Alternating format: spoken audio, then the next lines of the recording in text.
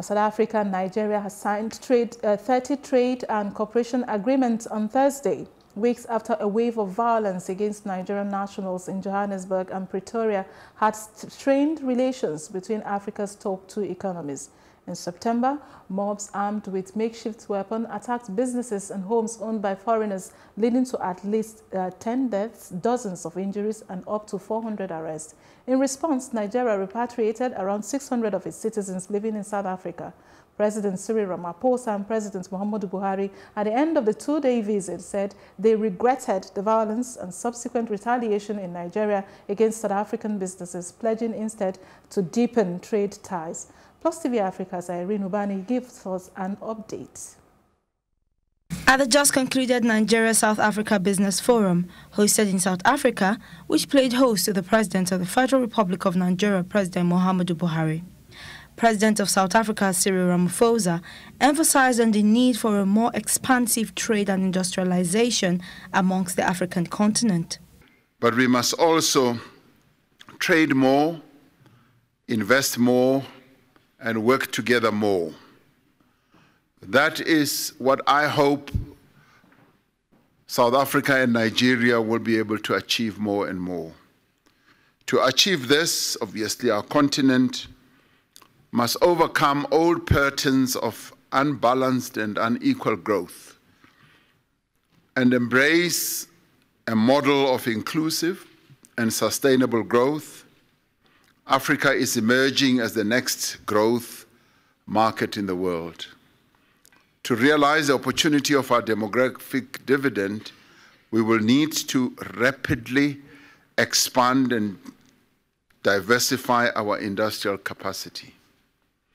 And in many ways go beyond just talking about the dream of industrialization and begin to do it in real effect.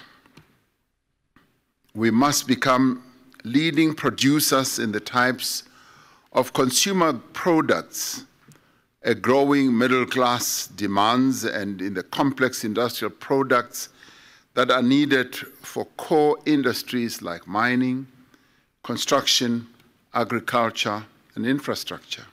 He also spoke on the financial cost of developing Africa's infrastructural deficit. The African Development Bank estimates that Africa needs to spend between $130 billion and $170 billion a year to meet our infrastructure needs.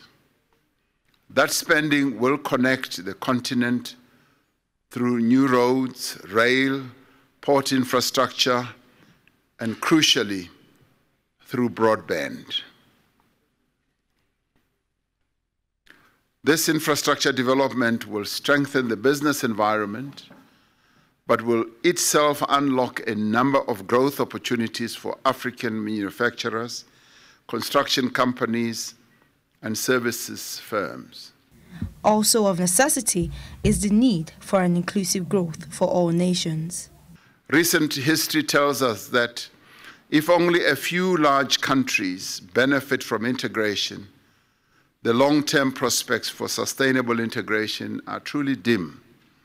We must ensure that all African states on our continent, big and small, do indeed benefit from this great promise that this Africa Free Trade Area Agreement holds out.